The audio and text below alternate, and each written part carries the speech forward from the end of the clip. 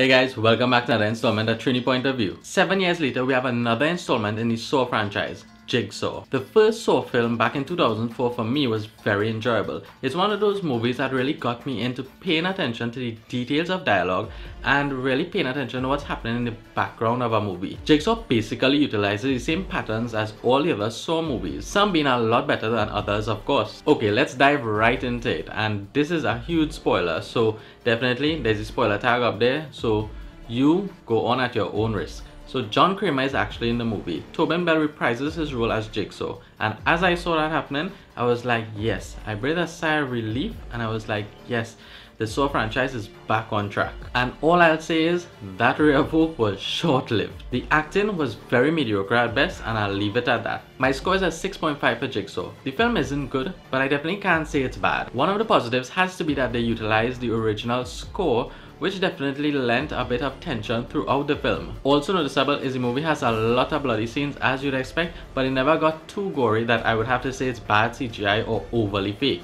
Maybe it's time for a reboot, or we could just do like a Saw Earth 2 and I will just blame the CW's Flash for screwing everything up and John Kramer will just get a start all over. Okay, maybe that's getting a bit too sweaty of a nerd thing to suggest, but you know what, I just want that old bait and switch goodness that we got in the first Saw film back in 2004. Overall, Jigsaw isn't the worst installment of the franchise, but I definitely enjoyed it. And let's just hope this is a sign that they're going to reimagine this world and give us a lot more John Kramer based stories. Alright guys, thanks for checking out another installment of Trini Point of View. Remember, give me a thumbs up, comment down below your thoughts on the whole Saw franchise, and if we should go forward with more John Kramer stories. Hit that notification bell down at the bottom so you get notifications anytime I post new videos, and as usual, see you again.